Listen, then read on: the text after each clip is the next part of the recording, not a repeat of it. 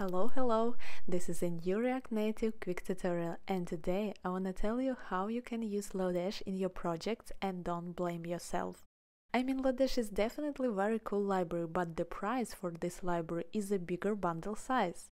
So in this video I'm gonna show you what happens with a bundle when you import Lodash functions, how to understand how much some import cost, and how to cut this price.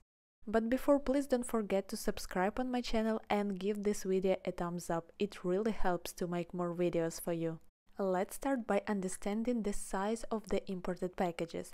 We can do that by installing import cost extension or plugin, depends on what do you use for development, VS Code or, as in my case, IntelliJ IDEA. Not any specials for installing, so I'll just leave the link for that plugin in the video description. Let's jump to the example and see how it works. I have this small component, maybe in the future I'll add some extra examples about reducing bundle size. That's why I call this one as component with Lodash. And let's imagine that I need getLodash function to show the backpage document ID. And I import that in a very classic way like this. Here you can see size calculated by plugin for this import. To show you difference not only in these numbers, when I'll use different approach, I want to create a bundle. I've added commands for that to package.json, so we need just to run bundle iOS script.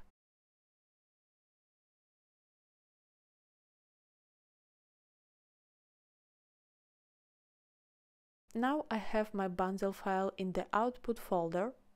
Let's commit that file because it will help to understand how does it change after optimization. Let's go back to import and change that import path to lodash/get. As you can see, size is much smaller now, but let's create bundle one more time and check it with git diff.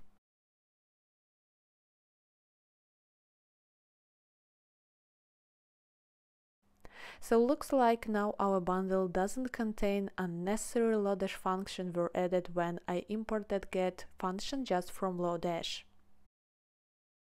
Also, I need to mention about Babel plugin Lodash that transform imports in the same way as I demonstrated, but it's pretty old library and looks like has some issue where people say that some Lodash functions still in the bundle. Personally, I prefer just import concrete Lodash function because if you import just from Lodash path, you create a problem and after that you need additional package to fix that problem and you don't have a guarantee that plugin clean it up for 100%. Thank you for watching, put in the comments what approach is better for you and see you in the next videos.